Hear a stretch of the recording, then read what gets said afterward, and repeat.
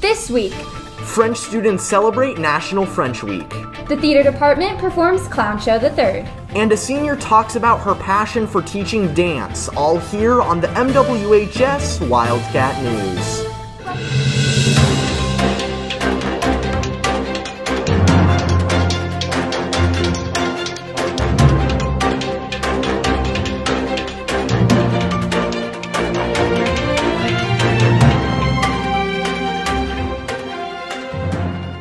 Welcome back, Wildcats. I'm Edison Geiler. And I'm Jenna Reynolds. During announcements in QT last week, most of you heard administrators asking French trivia questions.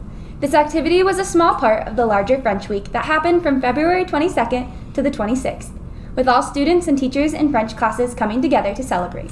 Jordan Bakar and Logan Mosley interviewed those who helped put up paper poppies, create a map of French-speaking countries, and create a food display to see how these activities helped educate students about French culture. Pendant la semaine au 22 au 26 février, le lycée de MWHS a été rempli de stands à thème pour coïncider avec la Semaine nationale française. During the week of February 22nd through the 26th, Millard West High School was full of French-themed displays to coincide with National French Week. With showcases for different foods in French-speaking countries, a lot of time and effort was put in. French teacher Sarah Karst, the organizer of the event, explains where she got the idea from. When I was student teaching, my cooperating teacher did it at that school, and it was a big hit. Everyone loved it. It got the students really excited and involved, and staff got involved, and everyone knew it was French Week. It was going to be wild. Along with French delicacies by the Foods Room, there were idioms with literal interpretations in one English hall and poppies in another. So this year we decided to do the poppies. I'd say that we had some different projects this year and we're able to incorporate some new ideas while still kind of keeping the same feel of National French Week in previous years. One unique aspect of French Week is the Francophone countries, an exhibition of various French-speaking nations. Des pays comme le Canada et la Guyane française sont plus connus tandis que le Maroc et le Cameroun pourront se prendre son temps. We had to come up with different Francophone countries, and then from there we had to think about different stuff we wanted to look into for each country, and then we had to go and find all of that information, which for some of them took a little bit of an extensive search to try and find, and then from there we had to copy it onto poster paper. Along with foods in French-speaking countries, the popular lock bridge appeared by the second-level teacher plan area. Students will be given a paper lock and write down something to motivate them and others around them. They would then cut a slip off the lock and tape it back over the railing. The lock bridge is actually usually a romantic thing. Lovers put their names on the locks or like put it on the bridge together and then lock it and throw the key in the sand to kind of represent that their love can't be undone and it's eternal. So it's a big tourist attraction for sure. Not only did people in the French club help, but so did students in French class. I definitely liked being able to put together all the different activities that we put around the school, getting to do all the different art projects, and learning just a little more about French. Even though we are in French, you still get to learn a couple new things. But the overall entire goal of French Week is to promote French-related classes and activities and to get more students into the French community. This has been Jordan Bakar and Logan Mosley with the MWHS Wildcat News. And speaking of Spirit Weeks, Student Council and West Friends celebrated Spread the Word to End the Word Inclusion Week. Each day, students would wear crazy socks, sports attire, all blue clothing, and Western clothing to show support for stopping the use of the R word. Students could also sign a pledge to not use the word at lunch. And today, students are swapping outfits with their teachers. Also from last week, the theater department performed its third iteration of the Clown Show, this time titled Clown Show the Third, COVID Chronicles. As the name suggests, 20 students wearing white masks with a red nose decoration took to the stage to portray life during the pandemic. The catch? Being in character as different clowns required the actors to only speak gibberish, which Annabelle Harshbarger and Maddie Christensen explored when they interviewed the cast and crew.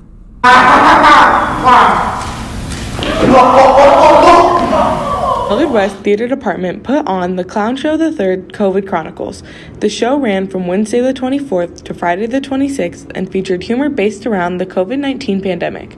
A lot of times if you're like writing a piece of dramatic literature, you want it to reflect the time in which you're living, and so I thought it would be really cool for us to sort of try to tackle these subjects that were maybe hard for people to go through, but looking at them in more of like a, now that it's behind us, let's sort of laugh a little. To prepare for the clown show, Philip spoke with all the drama officers to brainstorm ideas for the skits.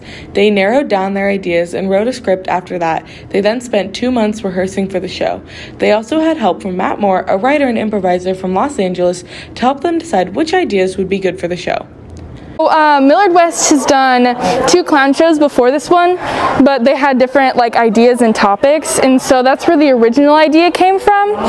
But the idea to do a clown show, it started with the drama club leaders, and they wrote out some of the skit and the show, and they got some help with it, from our directors and a couple different people, and then now the show's what it is.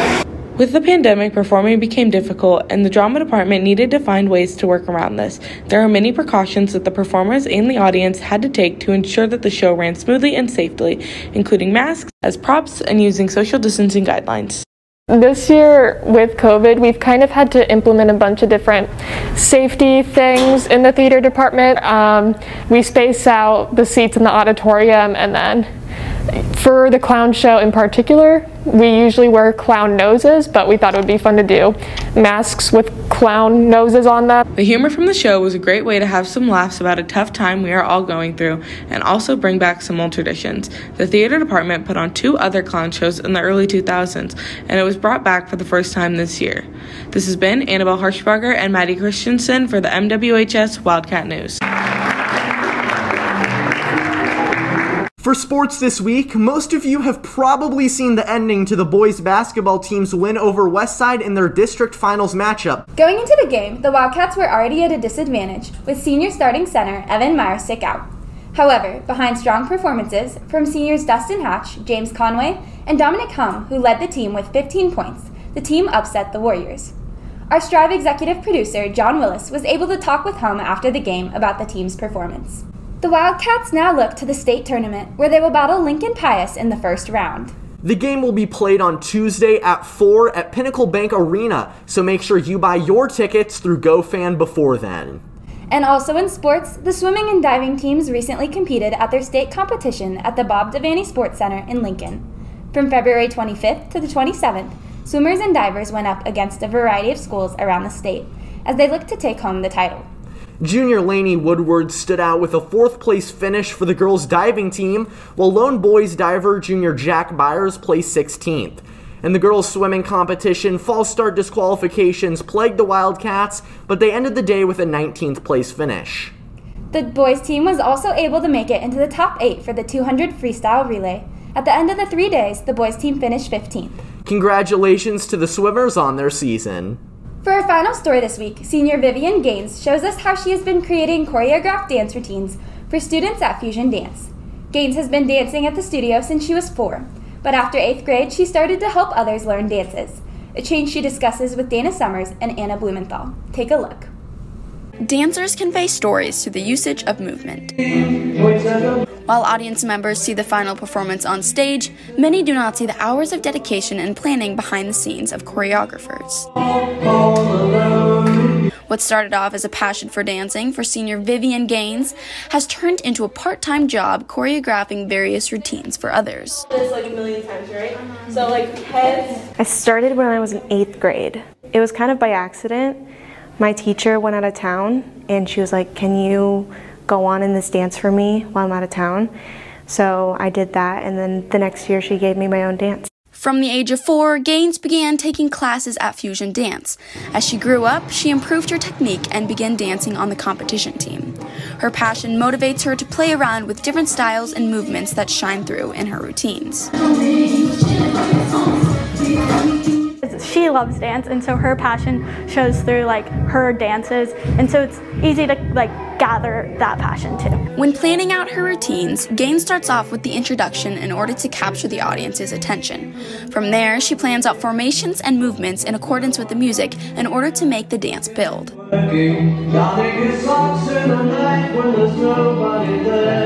The best part is having something in your mind, like an idea, and then seeing it being played out, seeing it come to to life. It's the coolest thing. Other members of the studio pull inspiration from Gaines' choreography style and are able to incorporate that into their own dancing. She just uses her musicality really well and knows when to move and how sharp or smooth to do it. And she also uses a lot of trial and error. She'll try things out, and if it doesn't work, she'll try again, and that just inspires me that I don't have to be perfect every single time. Gaines spends 6 days a week at the studio, both teaching and attending various classes in order to improve her skills.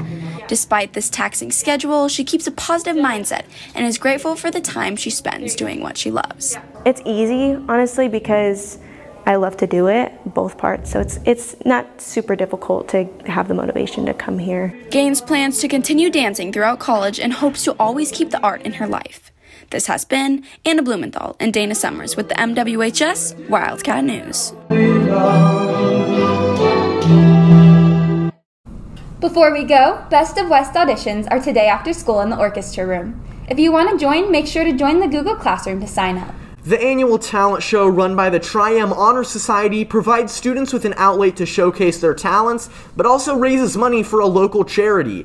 The performance will be in late March or early April, so stay tuned for more information. And that's all for this week, Wildcats. To see the latest in the news, be sure to visit our online website and follow our social media. If you're interested in other stories we've covered during the year, check out our previous broadcasts. For the MWHS Wildcat News, this has been Jenna Reynolds and Edison Geiler. We'll see you next week.